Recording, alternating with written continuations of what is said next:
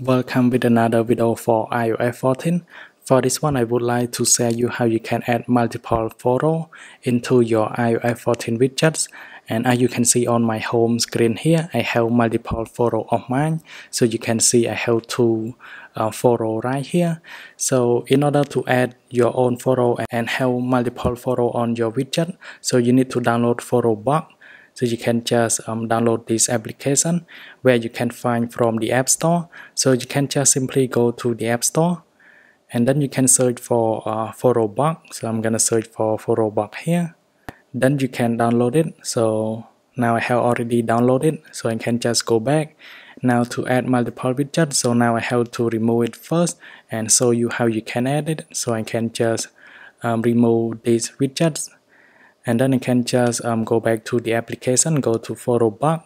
Now I'm gonna click on last image here. And here's the first page you can see. So in order to have multiple photos on iOS 14 widgets, you have to choose the different size. So for the first photo, I'm gonna select on small. And then I can select an image here where I can pick from the camera roll.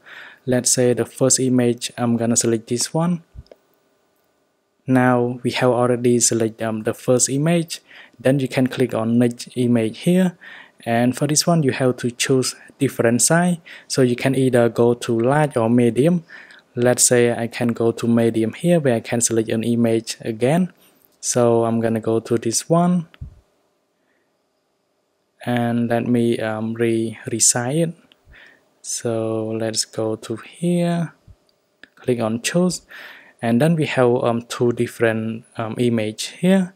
Now you can go back to your home screen and hold on the icon. And I'm gonna hold on it.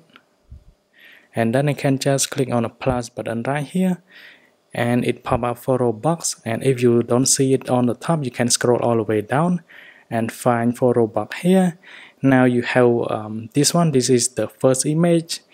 And this is the second image. You can see that I have just selected at the moment. So I can just select this one and then add the widgets, and you can see it. Now I can just hold on it and add one more widgets and click on the plus.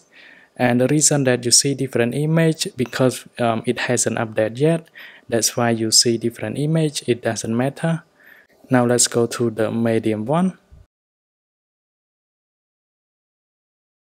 Now you can see we have different photos right here, and we have the small one that we have just select this image, and the medium one that we have select, and I have got my own photo right here. So you can choose two different widgets on your home screen, and you have two different photos.